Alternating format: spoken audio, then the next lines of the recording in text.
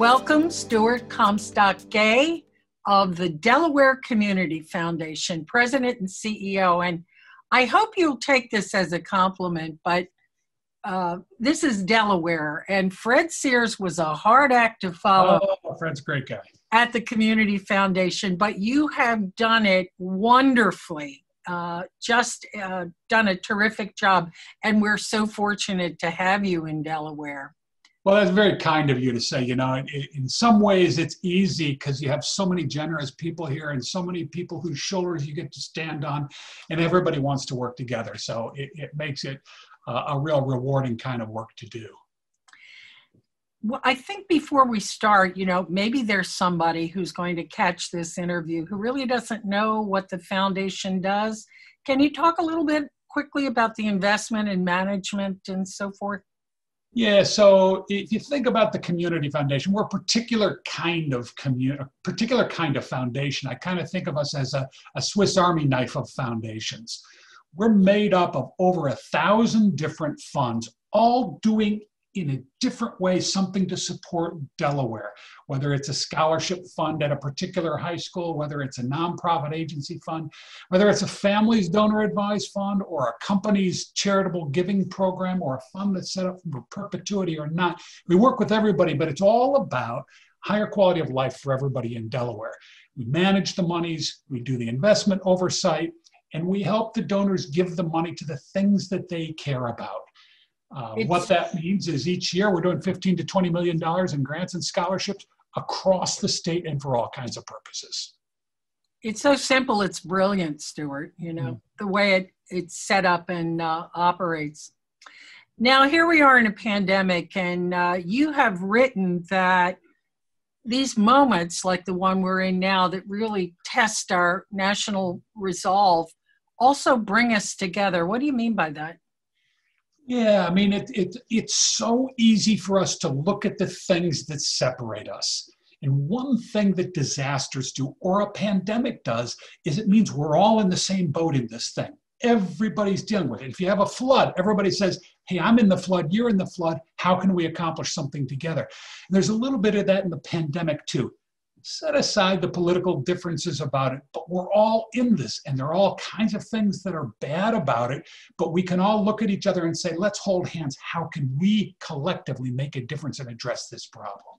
I'm smiling because I remember Chris Christie standing next to President Obama after Hurricane Sandy, and they were new besties, you know. Right. So show me a Martian invasion, and I'll show you a united planet. Right, exactly right. And that is what we've got. It's like everybody's affected by it. And even if what you're concerned about is the restaurants that are closed, or if what you're concerned about is the people in the hospitals and the retirement homes, we've all got this shared enemy, as it were, which is the pandemic. Sure. Well, let's hope we do anyway. Can you talk about some of your collaborations? You have just been doing amazing work during the pandemic, but you've also been collaborating with other philanthropic groups.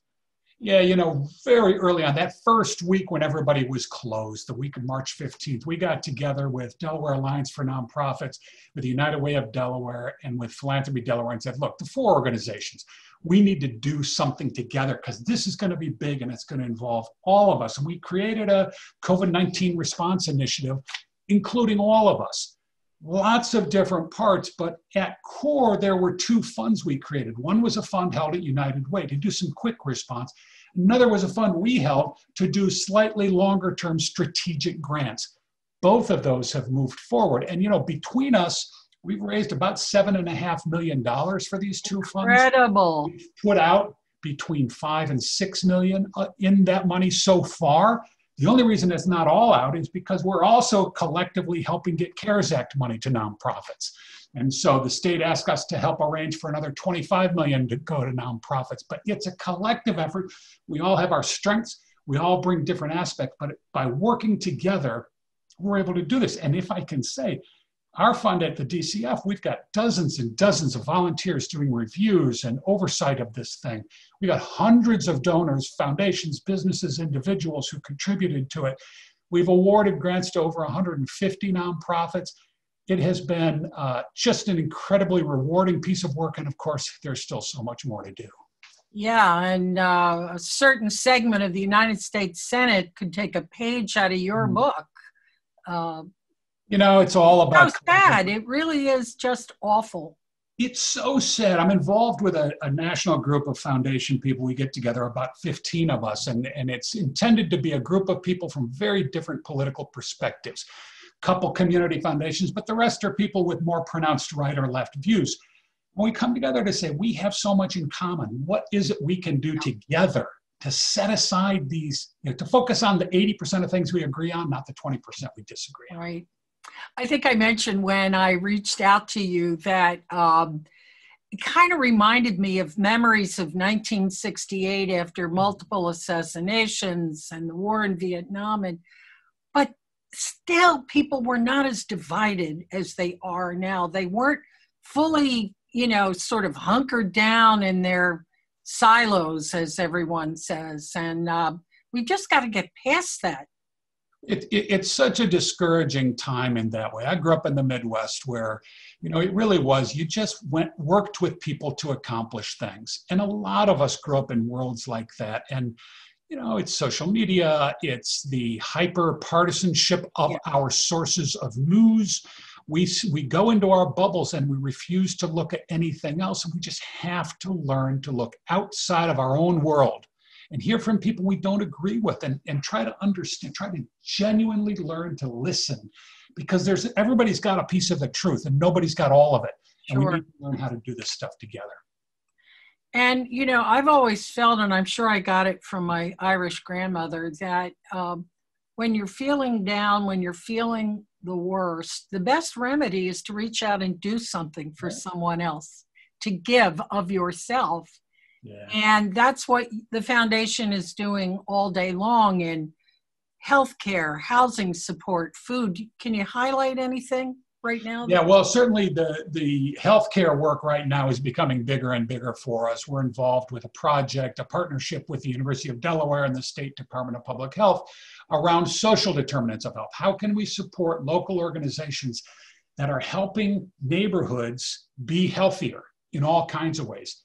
The Highmark Blueprints program is another one in that space, and we help them give their money out. They just gave out $2 million about 10 days ago to nonprofits who are doing work to strengthen healthy communities. One of the things we're seeing in the pandemic is how problematic the disparate healthcare is. Some people don't have the same access. It just is harder. So healthcare is big.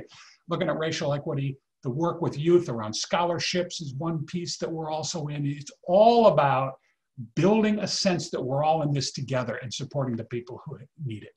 And let's make the point that these aren't all millionaires that have funds at the Delaware Community Foundation. Very few of them are. Very few. These are families that, I don't know, maybe they have a few $1,000s and they want to equitably give it away to people that really need it. Yeah. Talk about how who has a fund and quickly how you manage those. Yeah, so somebody will say, oftentimes somebody gets a bequest, or somebody sells their business, or somebody downsizes, and one time in their life they got a chunk of money. And they say, you know what, I want to give this out over the next decade or longer. Let's put it in a fund. And then we manage the money so you don't have to think about it. And then we'll help you as much as you want, figure out who to give it to, or you can just tell us, I know who I want. I want to support the YMCA, and I want to support Reach Riverside, and I want to support my school. And we'll cut those checks for you and make sure that you get what you need out of it, or we can help you as much as you want, figure it out. I have a donor just today said, I haven't been as involved in Wilmington lately. Can you tell me who's doing this kind of work, because I want to grant some money to them. So we help people figure out who they want to give it out to. Fabulous. And manage the back office. All you have to do is do the joy of giving. Of course, the way the market's been rocking for the last few years, it really has enabled you to do more. It has enabled us to do more. It goes up and down. Sometimes it goes down and there's a little bit less. But the idea is we're an institution that's going to be here forever. And in 50 years, somebody else is going to be sitting in my seat and taking some of the money that was raised now and some of the funds that families set up now and helping to give them out for the needs of Delawareans in 2050 and 2070 and on and on and on. Well, we're blessed in Delaware. We really are. Before I let you go, tell me, what are your hopes and dreams for the new year? What are you looking for? Well, I'm looking for a healthier 2021. I'm looking for us to take this opportunity to really think about and implement a new normal.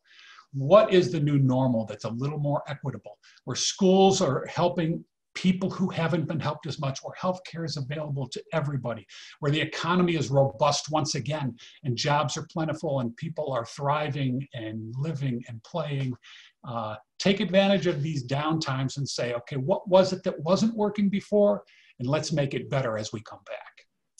Well, to me, that sounds like the United States of America functioning like it should be functioning. So, well, we can create our own version of it right here.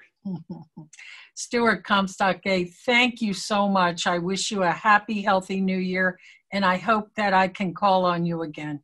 Absolutely great to talk with you, Sharon. Thank you. Ciao.